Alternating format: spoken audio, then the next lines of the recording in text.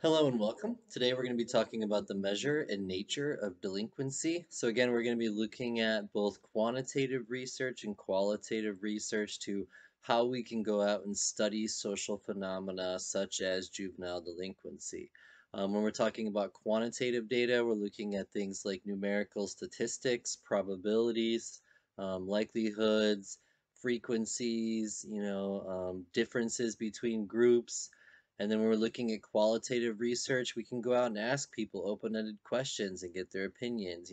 For example, we can have focus groups and talk to community members. We can talk to police and see what they're really seeing on the streets. Is crime going up or down? Is it more violent than it used to be? Is it less? And again, when we delve into the quantitative and qualitative research, there is so much that you can study. So in this chapter, I'll just introduce a few things that, I pulled up, from some of the government statistic gathering mechanisms. And so I've got some of that in here. And I'll introduce you to it. But again, it's good to know where the resources are. So again, if you're looking for things like frequencies, the FBI, the Office of Juvenile Justice. There's a lot of places you can get really good statistical data, so I highly recommend that. But that's not the only source of gathering data. So this chapter just kind of delves into the research methods behind how that we approach studying juvenile delinquency. I'll put up some supplemental research methods videos for you guys in case you're interested in going deeper into different types of quantitative and qualitative analysis. But for the purpose of this class, we're just going to be looking at how do we go out and get at this secondary data to use that to prove points, to ask questions like, is crime increasing or decreasing for juveniles? At what age are juveniles most likely to commit crimes, for example? How often is the same juvenile committing crimes, for example? What types of crimes are they committing? And so we can look into all kinds of different stuff for this. But again, quantitative statistics doesn't always tell us why people are going out and committing crimes. And so again, that's where it can be more complicated because even though we have the numbers that say this many crimes occur, that doesn't always tell us why people are out there committing crimes. And so a sociological approach is going to have to think about things like the social context. What's going on in the social context that's associated with causes or reasons for people committing crimes? Okay, is it poverty, age, gender, exposure to things in the social context that are labeled as deviant? Or is it something psychological? Is it something going on in people's brains? But is it the thinking that's going on in their head, that's associated with experiences they might have had in the social context, for example?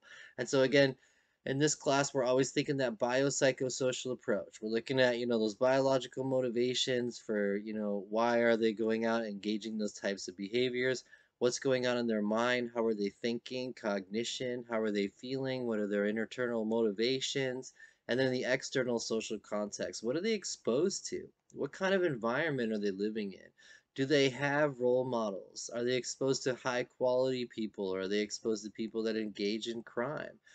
And so it can be very complicated, and you want to say, like, yeah, maybe poverty is the cause, but it turns out kids in poverty commit pretty much just as many crimes as kids that are not in poverty. But there's a little bit of disparity in the types of crimes, between lower classes and middle and upper classes, for example. But again, there's no one answer. Like, you can't just say it's because they're in poverty. That just doesn't account for it. Or it's because they're male. Women don't commit crimes, because that's insufficient. We need to be thinking about all of these factors. And then we need to address, how do we measure all of these factors? Like, how do we measure whether social class is associated with committing crimes?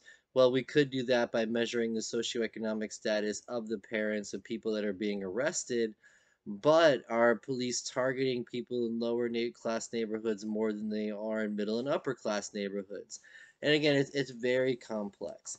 And things like lawyers are a factor. There's a chart coming up in a little bit that talks about how we get processed in the criminal justice system and how many of those that get arrested actually get found guilty and sentenced, and then is having a lawyer associated with that. And so are the sentencing rates higher for lower class people than they are for upper class people because a upper class person can afford a lawyer and can get out of trouble easier? And so with sociology, the beauty of it is it's so complex. There are so many little dots that we have to connect. So that's the sociological approach. Thinking about all of the diverse factors that play into these social phenomena, like people committing crimes in the social context that are under the age of 18 or under the age of 17, depending upon the state that you live in. So let's delve into it a little bit. So when it comes to crime reporting, your book is going to focus on a couple of highlights. These are some good, solid, government supported, hopefully peer reviewed to the extent that, a scholarly journal would peer review kind of crime statistics. So you have the Uniform Crime Reporting Program, the UCR. Again, this is the FBI, the police, the state police. This is all of your local governments and your state level governments and your federal governments are all reporting their activities, arrests, prosecutions, etc., to the Uniform Crime Reporting Program. And so here, if you look at like FBI.gov, for example, they have so many statistics on there for all the crimes that occur in the United States and things like that. And so we have all these diverse ways of reporting the crimes. When it comes to juvenile court statistics, I like the one that's on the next page, which is it's actually over here, Office of Juvenile Justice and Delinquency Prevention, which is down here. I'll talk about that for a second. But for example, I absolutely love that website whenever I'm studying, working with students in this class, for example, on final projects or whatever it might be, because that has data that's specific to younger cohorts, again, juveniles. The Uniform Crime Reporting Program that involves FBI, police, and all of that. You're gonna have all of a crime. It's a little bit more to sift through at times.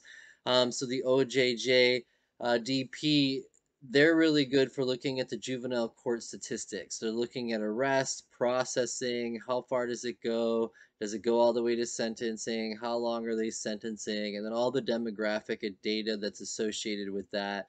And so some really good areas to gather up data. Again, the purpose of this chapter is to talk about how do we gather up data to be able to answer the questions of is race or biological sex or crime or previously having used substances associated with whether or not a juvenile is going to commit crimes, for example. So these are really good areas to get that statistical data. But the book is also going to talk about things like cohort studies, comparing groups over time, victimization reports, reporting that they've experienced some form of crime, even if that person wasn't arrested. That's another way of measuring it. Prevalence of delinquency, how often is this occurring within different cohorts? And then incidence of delinquency, which is just overall number of events. And so again, I talked about quantitative and qualitative data. So again, a lot of that quantitative data is going to be your uniform crime reporting program. It's just all numbers, statistics about all kinds of factors. Juvenile court statistics like the OJJDP is going to have that. Cohort studies looking at frequencies over time, for example. But for when it comes to something like victimization reports, now here we can ask not only have you experienced this as a yes or no that we can then code as a 0 or a 1 or a 2 or whatever it be. We can ask them even bigger studies, who was it that committed the crime? Have you experienced more crimes than that? What do you attribute to the reason for that crime happening to you? That kind of stuff, you know which is really sad, that people are victims of these crimes and that they're in situations where they're exposed to this kind of violence. And again, we have to understand, what's going on in the social context that exposes people to becoming victims so that we can, one, prevent that kind of thing. And so I put up this chart from your book that talks about the different crime reporting programs. Again, the FBI sponsors the crime reporting of arrest statistics, youth crime, the National Crime Victimization Survey done by the Bureau of Justice and Statistics looks at victimization data. The number of victims discovered is much higher than the number of offenses reported to the police.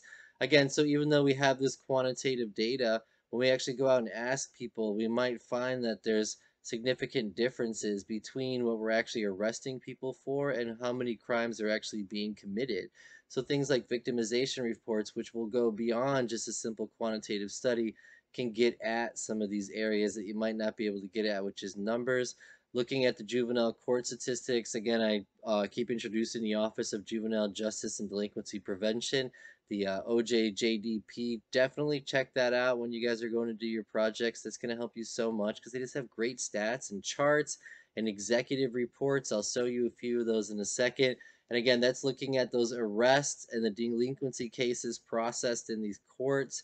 And then you have self-report surveys like universities, academic researchers, scholarly journals going out and examining all kinds of phenomena associated with that. Okay, these are just a couple of topics. I put these up here. Oh, sorry. As these are some of the things that like the OJJDP, for example, has great reports on. So here you have trends and characteristics of youth in residential placement. You know, what's going on? Is residential placement associated with an increased likelihood of juvenile crime, for example? Bullying experiences reported by high school students, a victimization survey, going out and, you know, asking questions about that to find out what's going on. Trends and characteristics of delinquency cases handled by juvenile courts. What types of cases are they seeing? How many are being adjudicated? Why are they being arrested? What types of people are being arrested? What age specifically is most likely to be arrested? And again, we can go on for days answering all these questions, and that's why sociology is a broad field and that we're constantly studying stuff to try to make sense of reality in the social context. And in order to do that, we need really good data. So how do we get the data? And then this is what we do with the data. We then take the data and we account for these research questions. Like, is juvenile residential facility response to coronavirus pandemic associated with an increase or a decrease or nothing, no change when it comes to juvenile rates, for example? Because what happens when all these kids get locked down in residential facilities? I actually need to read that one. I haven't read that. That sounds so fascinating. And then just general highlights, for example. And then you also have in that same website or the same .gov site, OJJDP, things like just general population characteristics. How many people in general are considered juveniles? How many of them experience victimization? How many of them are committing offenses? How are they being processed by the juvenile justice system? What's going on with law enforcement arresting them? How often is that occurring? What type of interactions are they having? Their juveniles' experiences in courts, on probation, corrections, data for all of that. Again, we have data for how many kids right now, how many 0 to 17 or 0 to 18 are on probation or in the court system, being charged, working their way through the system, whatever it might be, okay? Here is a good time to stop and talk about reliability and validity, which will come up always in all of your research methods classes and social science classes. How reliable and valid is this data? And again, even though we have all this great, consistent, reliable data when it comes to the OJJDP or any of the other crime statistic reporting, they don't have all of the crime data because not everybody gets arrested. So again, there's so much more crime that's not even being reported. So yes, this stuff is reliable and it's valid to the extent that it can account for how many crimes have been committed and arrested, but it doesn't have the data to validly or accurately describe how many actual crimes are occurring. And again, that's why we need supplemental data like victimization studies to go out and ask people like, have you experienced crimes? For every 100 persons, how many of you have experienced some type of juvenile crime, for example? And then get at more specific data to even, to support where we might be lacking.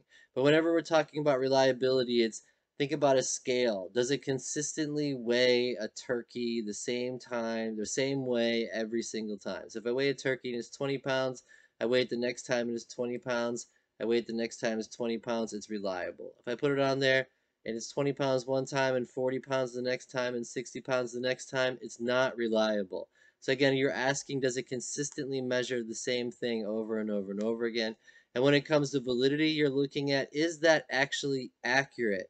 Because even though the scale is weighing out a turkey at 20 pounds, if I put that turkey on different scales, will they all measure 20 pounds? What if on my scale it's 20 pounds, but then I do it with 5 other scales and they're all measuring it as 10 pounds. So even though it's consistent, it's invalid in that example for example. But again, reliability, consistency, validity is going to look at accuracy. Okay. All right, so juvenile court statistics. The Office of Juvenile Justice and Delinquency Prevention, which I obsessively keep talking about to put that into your head so that you guys will check that out to use that kind of data when you're going to prove points, is part of the U.S. Department of Justice. And that's a great website. Again, I'm going to show you guys that. I'll just show it to you right now. I have it pulled up. So here's the website for the OJJDP. I was looking up, this is the Office of Juvenile Justice. Here in Research and Statistics, if you click this, it has all of their evidence-based programs, archive data, statistics. Click that and fish around. I was looking at things like prevention guides. Like here's a bunch of just, what do you call these? There's an I word for it. Interventions. There we go. This is 350 interventions, approaches to how to reduce juvenile delinquency. And it's just fascinating. I want to check that out. So I had that on my website just to look that out. But look through here, it talks in research and statistics. I like to go in there. In my PowerPoint, I brought in some executive summaries. So I generally try to look for things like executive summaries. So on this page back here, for example, these are the executive summaries from the OJJDP. I brought it up a little bit later to talk about gender, race, and age and whether or not they're factors associated with juvenile delinquency. But again, I got that data by looking through that website, looking through their executive reports, and pulling out the information from that. So that is what that is. That's a good resource for getting the data on some of the crime statistics, for example, related to juveniles. The number of children appearing before juvenile court has increased since the 1960s until around 1995, and then it began to decline. Even though you might be hearing through the media and stuff that crime is up, etc., crime is way down. So look at crime. This is 1960s. Through the 1990s, it was pretty bad. But now look at it. We're back down to like where it was in the 1960s. So when you hear all the music in the 1990s talking about how rough the inner cities were and things like that, I'm not going to get into all why that occurred in this class. Take my sociology class for that. But again, you can see that there has been a major shift in crime where juveniles are committing less crimes. Now the challenge for you is to ask why. Why is this number going down? And for me, my number one reason is I really think technology. I mean, I just, we all got phones, we all got computers, and then people stopped hanging out as much. Drug use shows the same thing for juveniles. Having sex has gone down for juveniles. So crime has gone down. I mean, so sex, drug use, crime, all has gone down since the 90s. Is it culture? Is it people's parenting styles? Or is it technology? Or is it an improved socioeconomic status? I mean, what accounts for this? And so that's the challenge, right? Is to account for this type of thing. Why is crime going down? That's the kind of stuff you guys should be thinking about, okay?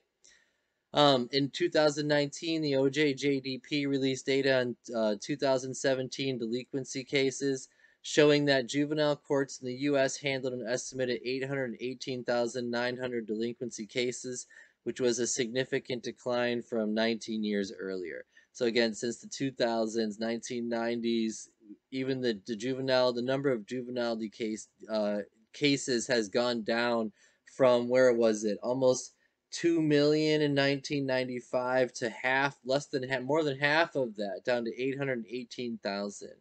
Okay, so that's a pretty significant decrease over the last several decades. So again, why is that happening? 32% of these cases were property cases, 29 were personal offenses, 25 were public order offenses, and 13 were drug offenses, if you want to know how the crime stats are broken down. The largest percentage of violent offenses consisted of simple assault, followed by aggravated assault, then robberies. Larceny, theft made up the largest number of property offenses, followed by burglary and vandalism. And obstruction of justice and disorderly conduct comprised the largest percentages of public order offenses. And so, again, if you need to pause this video and read through that, where am I getting these points though? I'm going to the research, right? They're gathering data, they're making up all these pretty charts, and then we as social scientists are interpreting this data and then asking questions to understand the social phenomena as why has crime gone down. Over here, I have a bunch of charts that, this says it's still widespread, but is it compared to the 90s? You know what I mean? So again, whether 800,000 juvenile crimes or 728,000 juveniles under the 18 being arrested is a high number or a low number is arbitrary. It's us who decides what is a high number. Is anything over like any crime a high number, or is the what 2 million from the 90s are a high number, or is the 800,000 that we're seeing in modern times a high number? At what point do we draw the line? And again, that's for us to make our own, decisions as to what's considered high crime and what's not. But again, juvenile arrest rates for violent crimes such as robbery and aggravated assault have declined. Juveniles are arrested for serious property offenses as well as violent offenses. And again, you have a list of 12.4% are burglaries, 19.5 are robberies, 7.6 are murders, 6.9 are aggravated assaults. The purpose of going over all of this is just to show you that these statistics can be broken down in any number of ways. We can look at violent offenses and how many of each type of violent offense there are. We can look at violent offenses compared to property crimes, compared to status offenses, compared to, whatever it might be, drug use. And we can ask, which crime is the most prevalent. We can look at these crimes for men and women and ask, is there a disparity? For races, is there a disparity? Male and female juvenile arrest rates have declined in the last 10 years, and the relative declines have been greater for males than for females across many offenses. But why is it greater for males? That's because there's more males committing crimes. So, of course, if only 10% of crimes are female and that goes down to like 8% of crime, then, and so again, that's the reasons for that. So again, how we interpret this data is also very important. We need to be thinking about that always also. So self-report studies are great. Some of the in order to do self-report studies, we as social scientists can go out and do interviews. We can build questionnaires. We can do surveys. We can do open-ended questions that can be qualitative surveys. We can do closed-ended surveys that can be quantified into numerical data that we can then statistically interpret, for example. And there's a bunch of ways of going about this. And so again, I'll put up my supplemental research methods lecture for you in case you're super interested in all the different types of experiments and quasi-experimental research and qualitative data like naturalistic observation, ethnography, phenomenology, all these ways of going out and getting data. But just some interesting facts that we've learned from self-report studies like your book had, just to show you the type of data we can get. By the time they were in the 10th or 11th grade, 54% of the Denver, Colorado juveniles and 58% of the Rochester, New York youth reported that they have been involved in a violent crime at some time in their lives. So when we went out and we asked people, did you ever commit a violent crime during these grades, for example? This is what people self-reported. 58% is going to be way higher than the number of people that were actually arrested, demonstrating that, their crime is a lot higher than our arrest rates, for example. Another example, chronic violent offenders constituting 14% of the sample in Denver and 15 in Rochester accounted for 82% of the violent offenses in Denver and 75 of the violent offenses in Rochester. So again, you have a small select few of violent offenders committing multiple violent offender crimes. And so again, just things that we could be looking at. So it's not so much the one-offs, it's the once somebody's actually done this once, are they more likely to do it twice? And so it starts to look into those kinds of statistics. Victimization surveys, again, going out and past people. Have you ever been exposed to and experienced juvenile crime? Overall, the number of victimizations discovered was way higher than the number of offenses reported to the police. So again, and then juveniles between the ages of 16 and 19 experienced the highest victimization rate of any age group for all crimes, and youth between ages 12 and 15 had the next highest rate.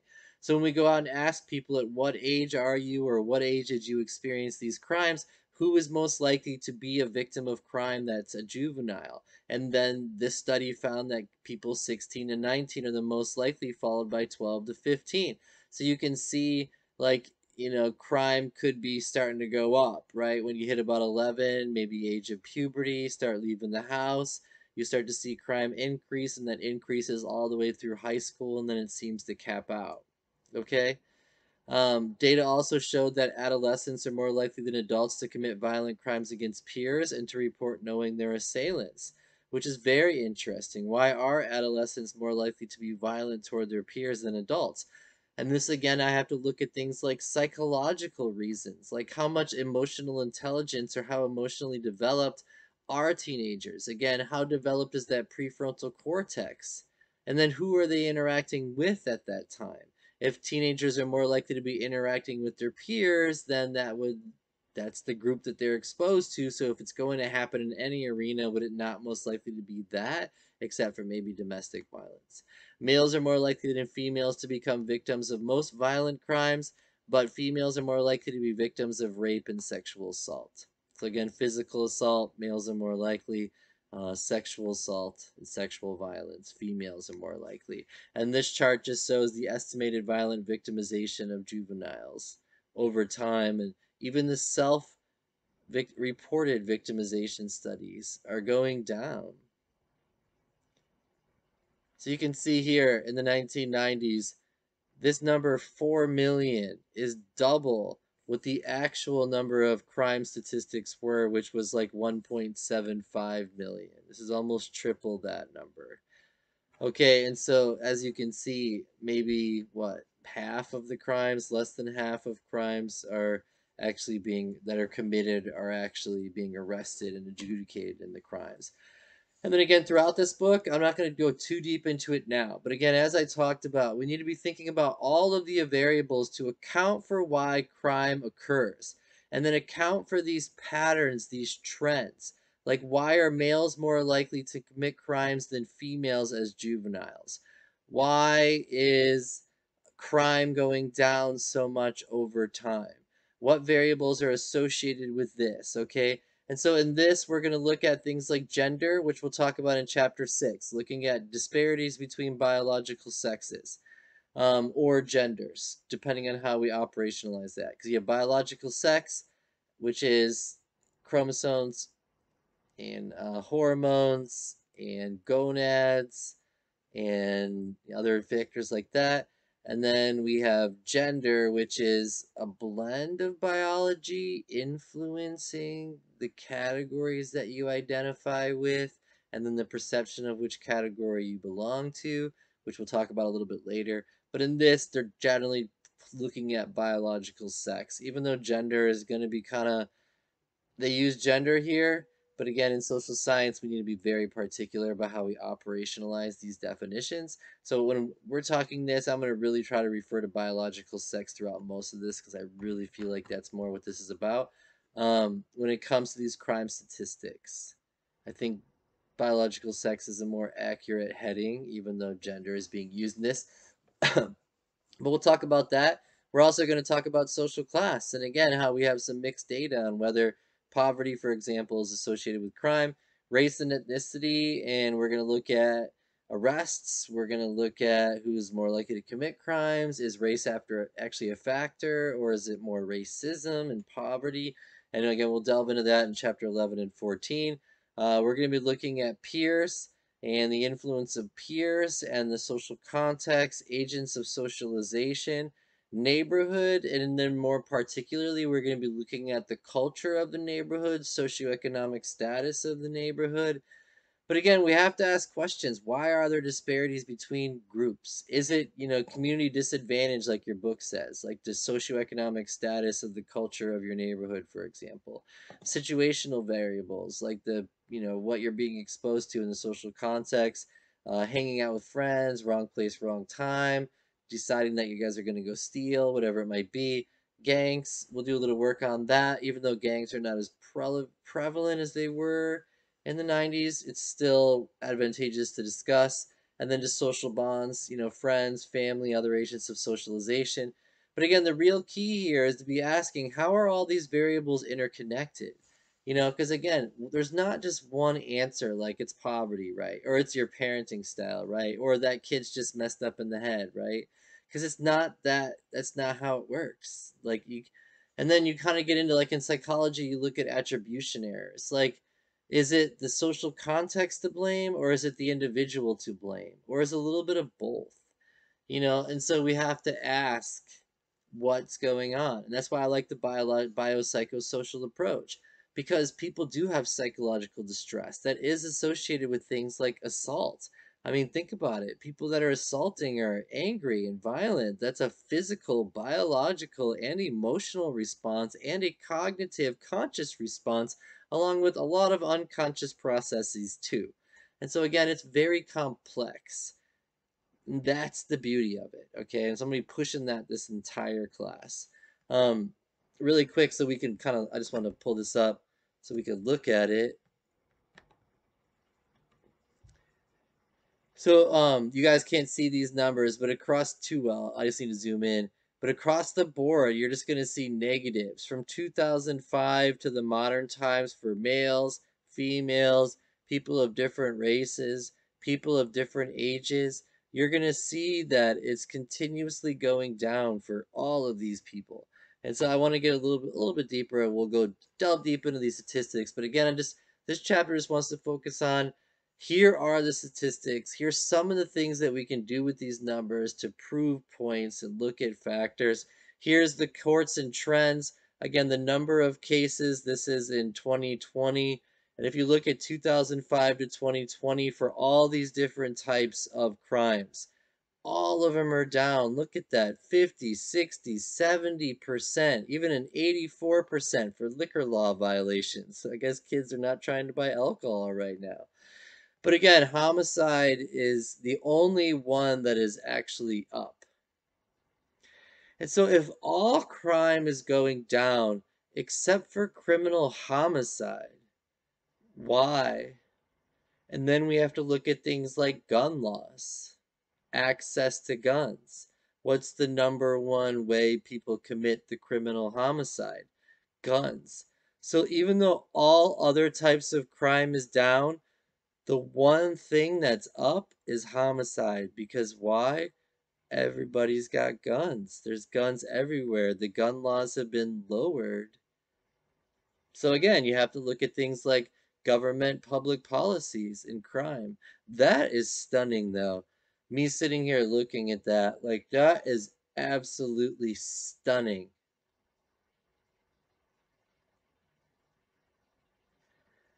Gun crime increased 47% from 2016 to 2020. 47%. What happened? Just things to be thinking about. All right, cool. So again, what can we do with these statistics? So length and intensity of juvenile offending. Another thing we can look at is looking at longitudinal studies of committing crimes across the lifespan, and how being a juvenile delinquent, or committing juvenile crimes, is associated with not only long-term outcomes and measures of success, educational attainment, job prestige, wealth, things along those lines, but also whether or not somebody is committing multiple crimes over multiple years, and the recidivism rate is just very high for them. So again, we look back to this developmental life course criminology theory, looking at crime across the life course from a biopsychosocial approach from zero all the way on, and asking questions. Are there connections between experiences in youth, for example, and later decisions in life? So this is particularly concerned with documenting and explaining individual changes in offending across the life course. Okay. So again, that lifespan perspective, looking at people, what's going on from beginning to end. This paradigm has greatly advanced knowledge about the measurement of criminal career features such as age of onset, generally 10 to 12, whether or not it persists. Do these people that are persisting with their juvenile careers, is there an escalation of offenses or a specialization of offenses? Is there a tendency toward chronic offending, and how long is their criminal career? And so the book discusses 7 factors that distinguish the persisters or chronics from other convicted offenders. And my autocorrect keeps wanting to change that because it looks like your book. I don't even know if that's like legal lingo. Persisters or chronics. That's how it's literally phrased in the book. So I put it in there with some questions in my own brain. But again, that's looking at how likely are you to become a chronic offender, meaning that you're going to commit crimes multiple times. Okay, does that start in juvenile? Does it, you know, begin when you become an adult, for example? Is there an association between youth criminality and adult criminality?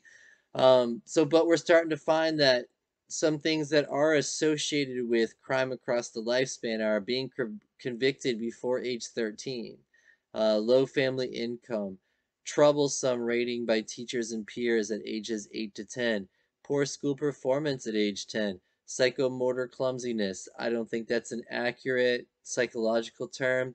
I would not say it like that, but again, this is just how your book is stating it, so I'm busting it out. Low nonverbal IQ, and convicted sibling. Again, those peers, those ages of socialization that you're surrounded with. So again, we're looking at, is youth crime associated with adult criminality? And again, this is what can we do with all this data and this research? The experience of having been institutionalized as a juvenile seriously compromises multiple life domains in adulthood, especially for females, which is really interesting because even though males are more likely to commit crimes and be arrested, for example, the effect on institutionalization seems a little bit greater for females, and that's complex to answer why. But think about it. Research shows that institutionalization is strongly predictive of premature, unstable, precarious, and unsatisfied conditions in multiple life domains, but it's much less predictive of behavior outcomes. Prior participation has a genuine behavioral impact on the individual. Prior participation may, for example, reduce inhibitions against engaging in delinquent activity. Why does having done it before, reduce these inhibitions? Is it because they become desensitized to it once you get used to that culture of committing crimes, going to jail, working your way through the system? Do you get used to that culture, that way of life? And so again, it's complex. Do they just lose hope?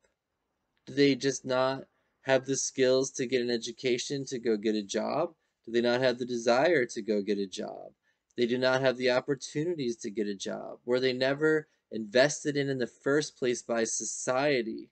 Were they left in the gutter and nobody cared about them? Did they have parents that abused them? It's so complex, okay, to account for this. But again, that's the goal, right? How is committing crimes as a youth associated with going further and committing it as an adult? So again, the structural context mediated by an informal family and school social control explains delinquency in childhood and adolescence. That, I don't know if it's an accurate statement, but this is from your book. But it's basically saying that the social context is associated with it, including the family that you were raised in, the neighborhood you were raised in, the people that you're exposed to, the ideologies that you're exposed to. But that's insufficient. You also need more psychological, because again, is just growing up in a bad neighborhood justification for being a criminal? And so again, it's more complex than that. Why does someone choose to commit crimes when they're in poverty instead of, you know what? I'm just gonna go get 2 jobs. I'm gonna work McDonald's in the morning and Wendy's at the night, 80 hours a week for a couple weeks, get myself a better apartment in a nicer neighborhood, and then I'm gonna do that a couple more weeks. I'm gonna get myself a car, and then a couple more weeks, I'm gonna go to school. Or is that just too easy, and for me to just rant off? Like, maybe just it's not that easy to go get that job and to get that money and to save and to get your way out of poverty. Maybe it's more difficult than that. And so again, that's why I like the qualitative data. Let's go find out, well, why are you still committing crimes? I get it. Like, like the statistics are saying they are still committing crimes, but it's not telling me why. I almost need to go out and ask people, why are you committing more crimes?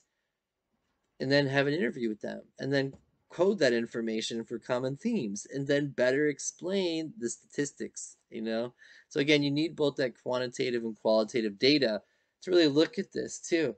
And then especially look at psychological factors. Like we have to get into somebody's head. We got to ask them questions. We got to find out what's going on in their mind. How better to do that than to interview people and ask them questions and then find the common themes.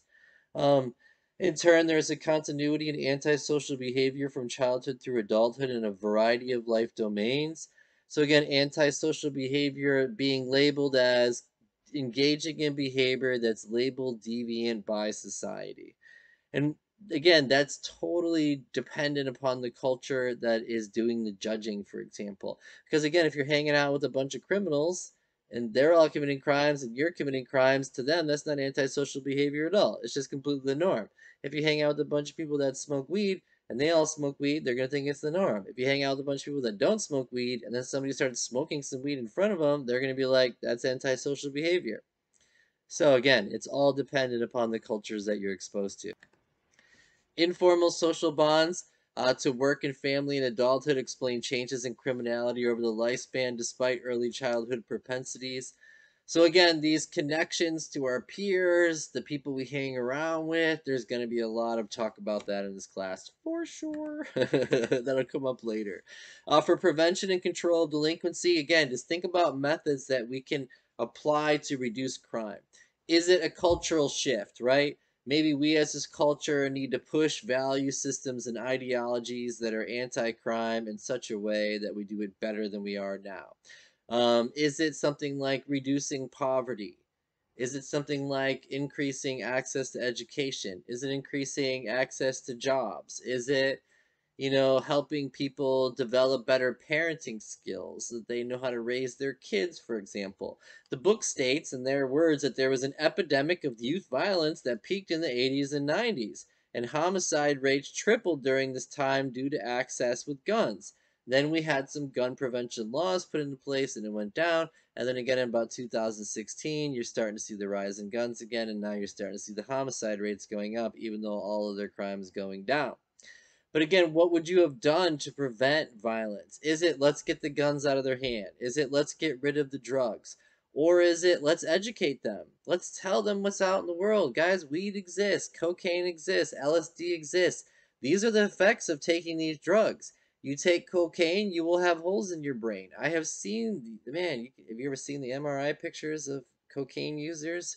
I saw that when I was a kid. And that did prevent me from doing cocaine. Not that I wanted to do cocaine, but I never got the image of the dang holes in the MRI out of my head. I was like, oh my God, ecstasy can do that, cocaine can do that, it can eat holes in your brain, but it does. It's crazy. So again, how do you best prevent it? So the book talks about alternative sanctions and interventions to help young gun offenders go straight. What can we do when someone gets offended, is a gun criminal? Good communication between community and the police. Is your grandma calling the police the best way to prevent crimes? It has a big effect. Community mobilization strategy to encourage youth and residents to work together to improve the community. Again, how can we build it up? The socioeconomic status, the environment, the culture of the neighborhood. Public information programs using mass media to communicate the dangers of violence and committing crimes. Programs to teach at-risk youth how to resolve conflict instead of picking up a gun. Positive opportunities for young people, including tutoring, mentoring, job training, after school activities, special law enforcement units targeting illegal gun trafficking and gang related gun crime. Again, these are all just strategies for reducing juvenile gun violence, as this chart over here says, but what would you do for all the other types of crimes? I mean, that's kind of the goal, right? And so again, I pulled up that website that there's 350 different options of things we can implement to have some kind of an effect on reducing crime. So again, the main purpose of this chapter was just to delve into all the different types of data that we can gather. What can we use that data for? But then the overall goal, right, would be to apply that data. So whenever you're looking at data or research methods, you always have basic and applied research. Basic, just gaining knowledge for the sake of knowledge, and then applied, taking that knowledge and doing something with it. What can we do to reduce crime? As you see, crime is already going down completely. But is there something else that we could do to have a bigger effect? Thank you all so much and have a wonderful day.